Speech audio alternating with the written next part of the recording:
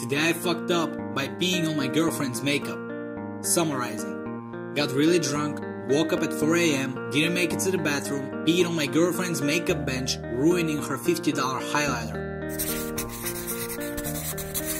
I'm going to start this off with a disclaimer. I wasn't aware this event even happened until my girlfriend told me about it the next morning. I don't like going to clubs downtown, but my girlfriend does. So me, being the good boyfriend that I am, I bring myself to the point of drunkenness where everything is a good idea. We didn't have much time to pre-drink, so I had to rush as much alcohol into me as fast as possible.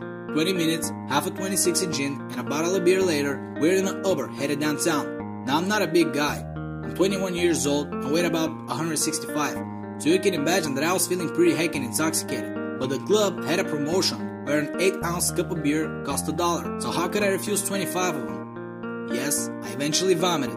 But that's no issue in comparison to what will happen later that night. Cut to bedtime at around 2:30 AM. I had all my puke out of me, some McDonald's in me, my face brushed, and my teeth washed. I was doing pretty well for myself in that moment. 4 AM rolled around and I rolled out of bed. My girlfriend awoke but soon closed her eyes after realizing I was just going to the bathroom. But my drunken ass couldn't find its way there. My girlfriend then jolted awake to the sound of my yellow rain pouring down upon her makeup bench located at the foot of her bed.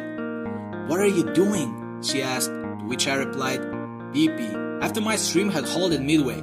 She directed me to the bathroom across the hall.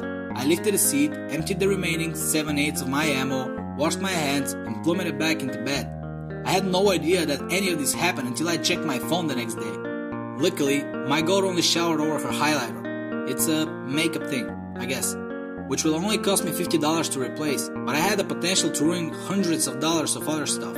Fortunately for me, she wasn't mad. She actually thought it was pretty funny. She's a keeper. As for me, I'll be abstaining from alcohol for a while.